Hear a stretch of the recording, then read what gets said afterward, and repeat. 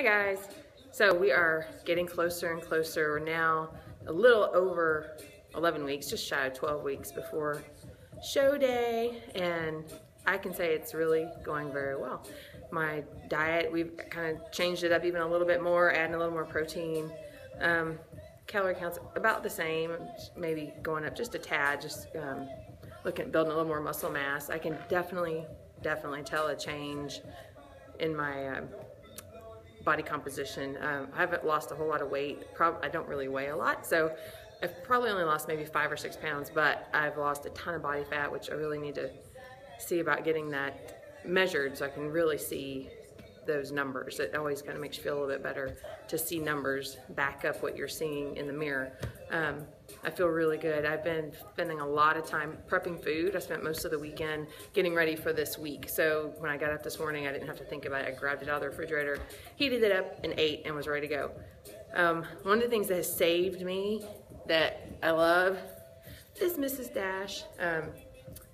Chicken breast gets pretty boring after a while, and I even used it on scrambled eggs, egg whites, and things like that. I like the spicy one, but there's all different kinds of flavors. Of course, they're salt-free. So that has been probably one of my favorite things to help me make my meals taste a little better without adding a bunch of stuff.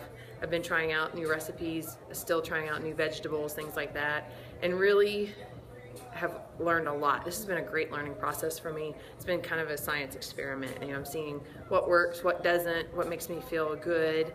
The thing I definitely have seen now that we've transitioned the diet a little bit is that having more protein earlier in the day definitely helps. Makes you feel more full, longer.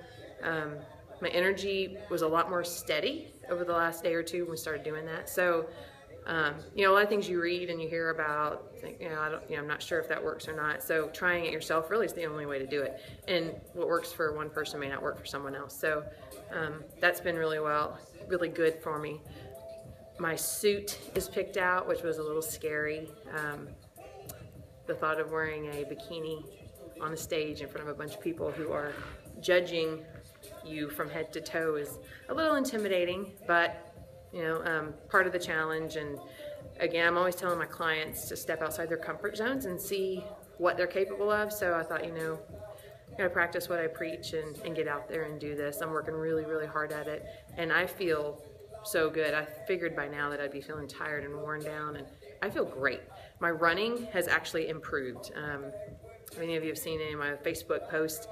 You know, some of the runs we do over this wonderful mountain over here, my times are faster on it. I'm able to turn my legs over faster, and I attribute that to several things. One, obviously, is losing some body fat, being leaner.